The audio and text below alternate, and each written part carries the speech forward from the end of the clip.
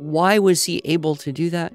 The system was able to move him through the complexity so that he could experience the success.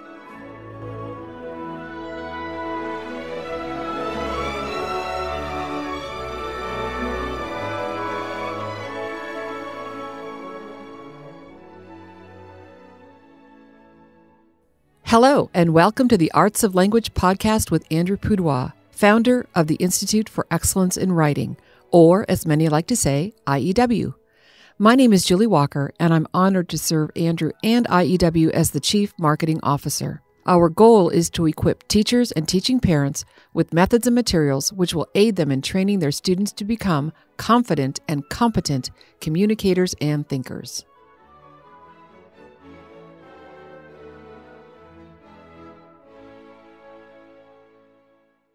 So, Andrew, when I first posed this as a possible topic for our podcast, note the alliteration there, you were not overly enthusiastic, not because you don't believe that IEW is actually connected to and can help people in this regard. You just feel like we've talked about it so many times. But I want to take a little bit different approach as we talk today about the challenges of dyslexia and how IEW can help. Well, it seems a little bit like beating a dead horse because we have so many resources already available. Sure. But if you have a different take on it, if you have an angle that would be of interest, I'll do my best to play along. Okay, sounds great. So we're especially talking to families and teachers who have students with learning differences. Sure. And those can range from dyslexia, somewhere on the spectrum, maybe ADHD, dysgraphia. And so this year, 2023 in particular, we want to take some time and just explore a little bit about those learning differences and not necessarily consult the experts, because we've done that before. We've talked to Susan Barton, we've talked to the Eides, yeah. And we can certainly link to those podcasts. But I know that you're the guy who knows our system so well, and you understand why it can help with students who have any type of learning difference. Yeah. And so I think that's where I want to go today. And dyslexia just seems like so prevalent. And that's why we keep going back to this one, because there may be many variations of what it means to be dyslexic and different ways that people are learning. And you yourself have experienced teaching a child who had some dyslexic challenges, to say the least. And so I don't want to spend too much time talking about the technical, what is dyslexia, but I think it's important that we at least start there somewhat, but then most importantly, talk about how the structure and style approach to teaching writing can be adapted to help these students. Sure. Well, I agree with you. I'm sure that every single day we get at least one, if not many, phone calls, emails, text messages of someone saying, I have an 11-year-old dyslexic child, dysgraphic child, spectrum kid. What do you have that could help me? Right, because we don't have any products with learning differences on the spine. No, and we certainly don't want to label ourselves as being, a company that creates curriculum for children who have learning challenges. Right. But we, at the same time, our testimonial piles, probably the one of, I had a child who could hardly read or write, and I didn't know what I was going to do, and then we tried your structure and style product, whatever, and it was amazing. And then description of how it was so amazing. I mean, I think that's probably the most common type of feedback we get, just because it's the more dramatic in people's lives. Sure, yeah. And so, having talked about this and answered questions and writing and, I've been at this, almost 30 years, 20-some years full-time. And I travel a lot, talk to everybody. What is it? What is it about what we do that is so effective for so many kids who have challenges that just aren't picking it up? And that could be the mom who says, well, I kind of always knew how to write, but then I discovered I really don't know how to teach it. Yep. Okay, that's that was one mine. category. Yeah. Or I never knew how to write until I tried to teach it using your system, and now I know too. Mm-hmm. Or I tried this and this and this and this, and it never worked until we tried your system here. And it almost doesn't matter whether it was dyslexia, dysgraphia, spectrum stuff, or ADD, ADHD. All of those things have one common factor. Okay. And that is the kids get overwhelmed with complexity more easily than other kids. But you think we do that too. Think about if you are tired, undernourished, stressed, any other bad thing that might happen, right? And you are in a temporary condition of not functioning at your best. Well, what tends to be the straw that breaks the back is complexity, right? In fact, you would look at most of people's feeling stressed in, general daily life, maybe not deep emotional stuff, but, Right. the daily life of being stressed, it's overwhelm, right? Sure. And so you have all this stress management, time management, executive function improvement. Yeah. And it's all about what? Separating complexities. Yep. And, you read all these business management, how to, run a better company kinds of books, which I hate. Well, and let me just tell you, the book that I am re-listening to, rereading right now is Getting Things Done by David Allen. And his biggest strategy is identify what's the next action item. Right. And so if we take writing, which is mostly what we're teaching, I mean, this could apply to spelling. This could apply to poetry memorization. I mean, it can apply to math. It can apply to anything you're trying to teach. But because we tend to focus on writing, you look at the process that's involved in having someone write something. Right. And if you break it into small parts, you're kind of amazed how complicated this process really is. In fact, I think about it. Okay, if you want to write something, first thing is you got to have an idea. The idea has to exist. If there's no idea, it's impossible to write something. So task number one, find an idea. Then you have to speak that idea into existence, right? Now, the idea could pre-exist in words, something you heard or read or saw in words. I guess if you saw it in words, you would have read it. You would have read it, yes. Experienced it, or I did on my summer vacation. Or it can pre-exist not in words, such as a memory or an imagination or a mix-up of all that. But regardless, you have to have the words available and speak it into existence. Because if you can't speak it into existence, you don't know what words you will need in order to write something. But then, not only do you speak it into existence, you have to hear what you heard yourself say. And I think most parents and teachers are well aware that children can say things and not hear what they said. Sure. It's actually a skill, right, to hear what you're saying. And then you have to hold it in your memory long enough.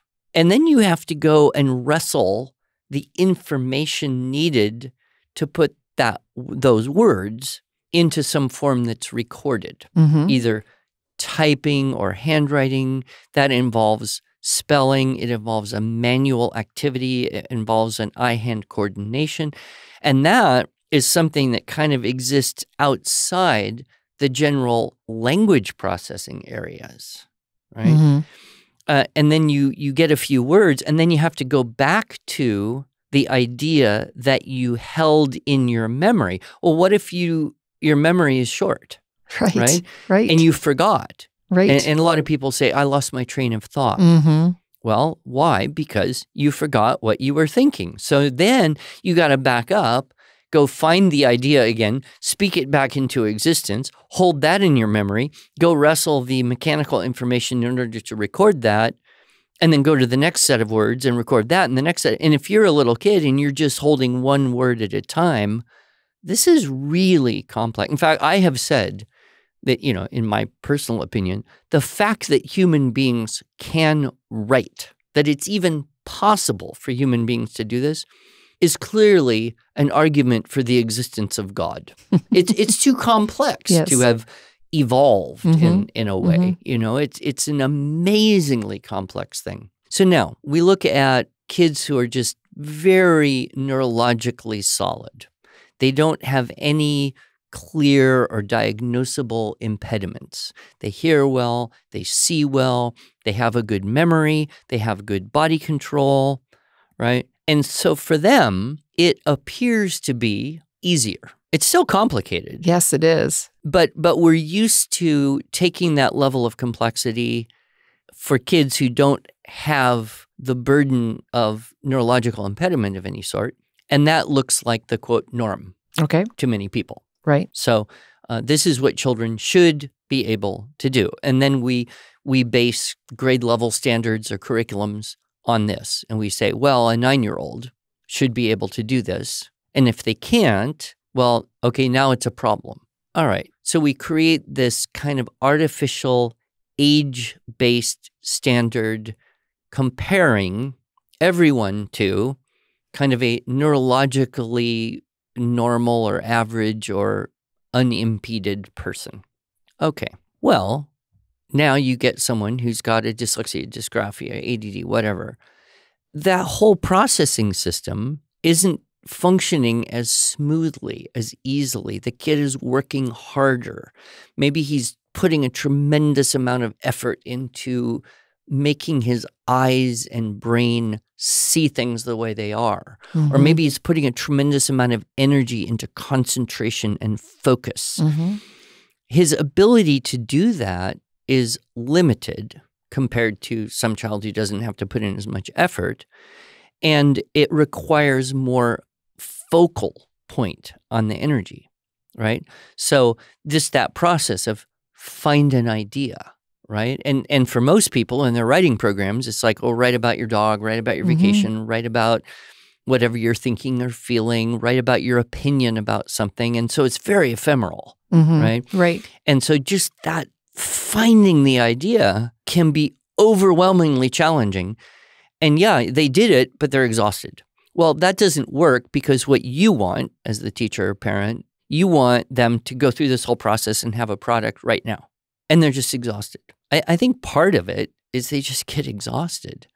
I remember, when my son, who, if you want to learn about my son, we actually had a podcast with him. But he didn't read anything till he was almost 11 years old. I mean, not even 3 or 4 letter words. And he didn't read a book till he was 12. And I remember when he first started reading, and, I'm seeing this actually with one of my grandsons. He can do it, but a page is just exhausting. Whereas maybe another kid could read 5 pages, 10 pages. And it's not even right to compare them based on age. Right. Sure. So you can be so exhausted, you can't really go to the next step, which is, okay, how do I find the words in my vocabulary to express this idea I just found in my memory, right? And then, of course, if you're looking on finding words, there can be impediments that prevent you from having a lot of words. Those could be environmental. A child grows up in a place where most all their language is colloquial or media-based. So they get most of their language from busy adults, peers, and screens. Well, that's not going to be a lot of vocabulary. We use a much smaller vocabulary when we're talking to each other than we would have access to if we were reading. Even a simple book. I was reading children's books to granddaughters last night.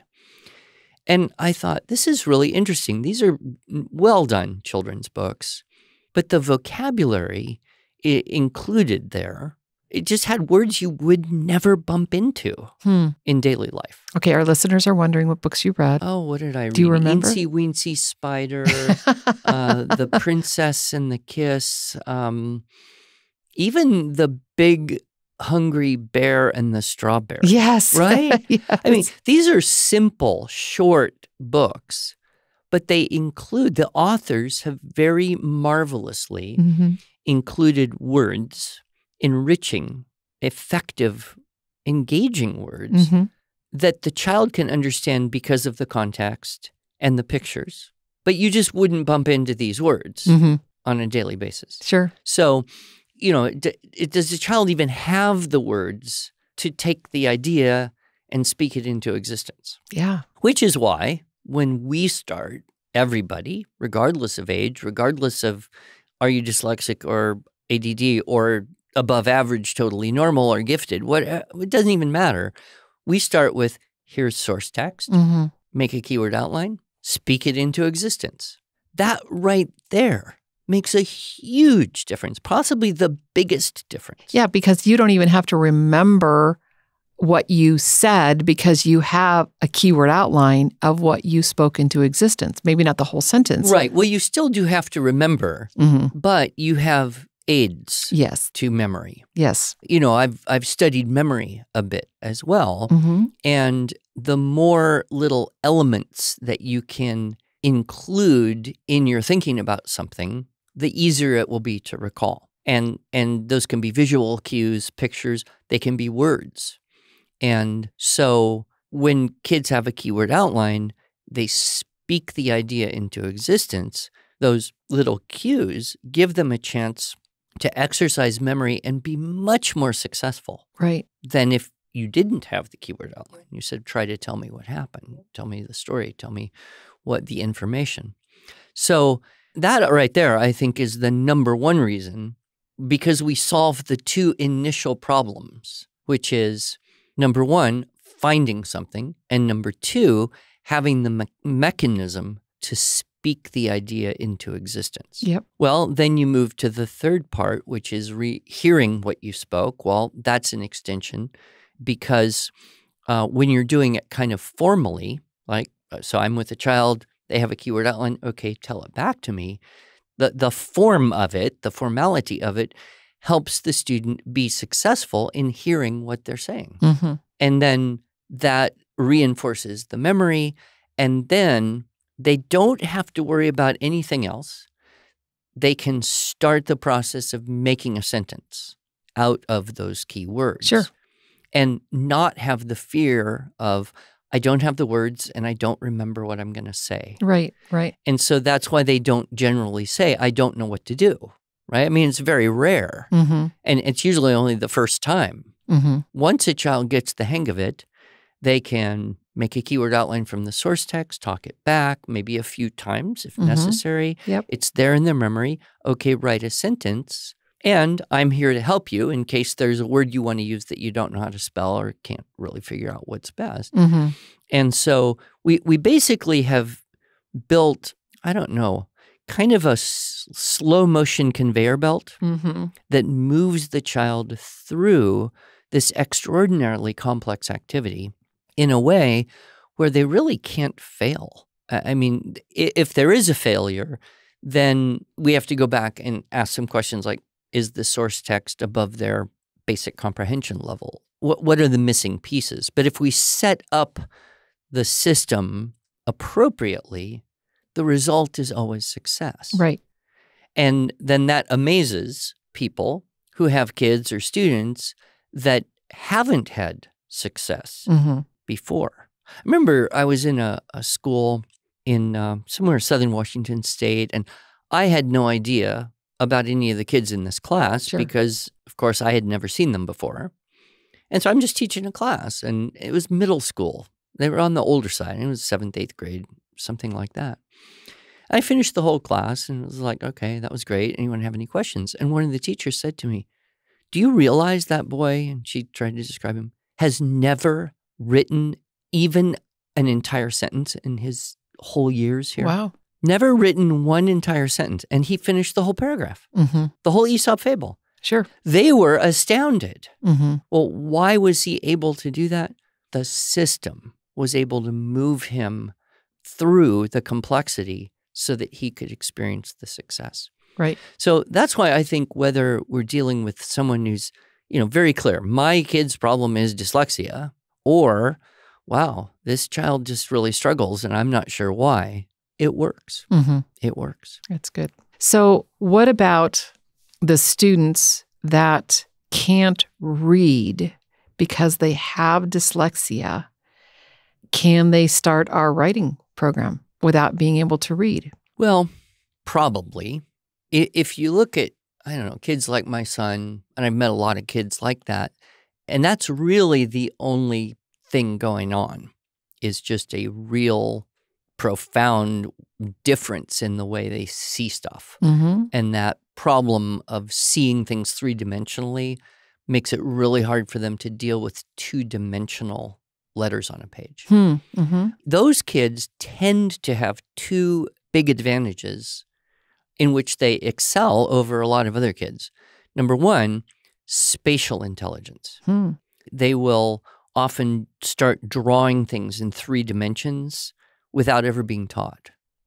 They will recall details of something that they experienced spatially or visually. They often can navigate 3-dimensional environments quite well. The other advantage is they very often develop extremely good auditory memories. Oh, okay. And that was the case, of my son. And if you cultivate audio listening, reading out loud to kids, giving them audiobooks from a young age, which I think is good for everyone, not just dyslexic kids, but it's particularly important. Audiobooks are particularly important for kids with a mild or a severe dyslexia, because that's how they'll build the vocabulary. Right. But it tends to be that they will gain this kind of really great auditory memory. And just to illustrate, one time I was teaching a group of kids, and my teenage son was in this group.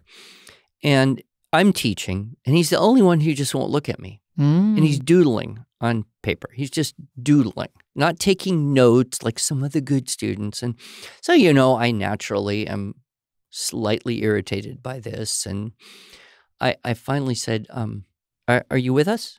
And he said to me, with his eyes closed, do you want me to tell you everything you just said for the last 10 minutes?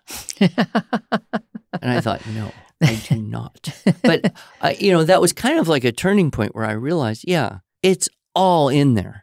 He's got it all because he's blessed with this extraordinary auditory memory for language that was a compensation in a way for the extreme dyslexia. Just like a blind person will hear things that non-blind people often won't hear. So we get the accentuation of one sense through the deprivation of another.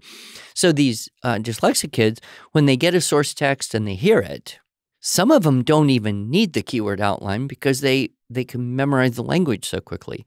But what the keyword outline does is it transfers the spelling information. Oh, right. Sure. And I always say, I would choose, if I were you, I would choose the hard-to-spell words in the sentence, because if you can copy them correctly into the outline, you won't have to figure out how to spell them later. Now, of course, there's some kids who don't copy correctly, and then they don't even copy the incorrect word the same way. Right. And just work on that. And most kids outgrow that, as they hit usually puberty or that age where they can just exercise their willpower over their eyes and brain and make things happen. So the keyword outline, serves for that. But very often, the pure dyslexic has a pretty easy time reconstructing very sophisticated content simply by having heard it. Well, and I wanted to just mention that in the Structure and Style for Students videos, and we did have a couple of kids who were severely dyslexic in the 1A class, and we won't tell you which one it is. Well, there were 2 in particular, but they didn't read well. In fact, they hardly read at all. But by the end of the class, they were writing. They had caught up to their peers. But one of the things that you do every time when you're doing a video course is you read the source text in its entirety, almost without exception. Now, the level 2C, where it's year 2, level C, and it's like 15 pages. Or, when they have to go get their own resources for research or essays. But yes, I do make a point of reading the source text, especially in a group like that, because I want to be sure that every student hears and understands every word, every idiom, every thing, because there are unfamiliar names and places and all that. But the other thing I would point out here is that a lot of times parents think, okay, the problem is dyslexia or whatever. So I kind of have to get this kid reading before I teach them spelling or writing. Right.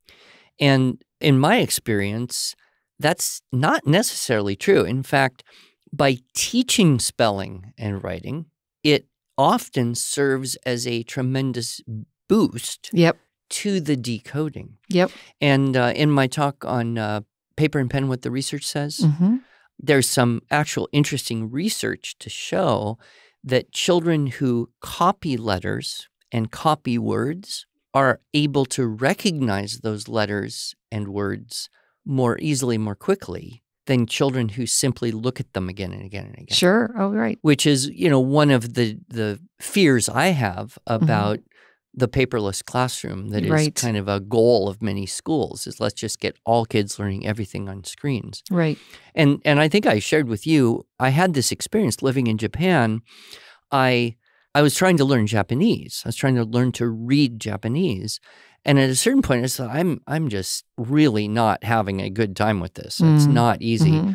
So I decided to learn to write Japanese characters. And once I learned to write the character, I could recognize it anywhere. So it was almost as though it made the connection between the active, the passive, the, hemispheres of the cortex, the eye, brain, ear connection. But so I hope that, parents who have kids that are really having a hard time with reading will also understand that by doing basic copy work, by using keyword outlines and letting kids, rewrite from outlines is going to be a huge benefit to their reading. Right. And of course, that whole idea of copy work and keyword outlines is one step removed from copy work. Right, yeah. So you copy a whole sentence, copy a whole paragraph. That's imitation in its most basic form. Now read the sentence, choose 3 words, copy that. Read the next sentence, choose 3 words, copy that. Do that for the paragraph. That's, one step removed. That's a next point. But it is the simplification of the complex process of taking in information and then putting out information. Yep, that's good. So parents and teachers of dyslexic students, those with that particular learning challenge, can find success in teaching their children to write through the technical approach, sometimes you say, of breaking down the complexity all the way from copy work for those that need it into keyword outline to getting keywords from ideas all the way up to doing research papers just little by little. Yeah, little by little. And, there's a necessary addendum here, which is what we saw, and we saw this, in our SSS video years, and I've seen it many, many places, is you've got a child who does have kind of a natural aptitude for reading and writing. You teach them this process, and it makes the whole thing smoother and easier for them as well. And it's almost like, rocket fuel for creativity. Because now they can do all that stuff in steps along the way and be even more creative and more effective than they would have if you just said, oh, you're good at it, here, just write. Right, yeah. Don't skip the technical methodology. Yeah. So it works for everybody. Yeah. All right. Well, thank you, Andrew. Thank you, Julie.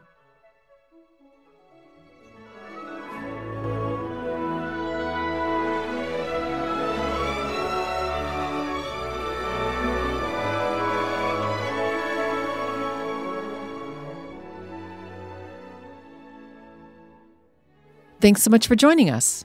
If you enjoyed this episode and want to hear more, please subscribe to our podcast in iTunes, Google Podcasts, Stitcher, or Spotify, or just visit us each week at iew.com/podcasts. Here you can also find show notes and relevant links from today's broadcast. One last thing, would you mind going to iTunes to rate and review our podcast? This really helps other smart, caring listeners like you find us. Thanks so much.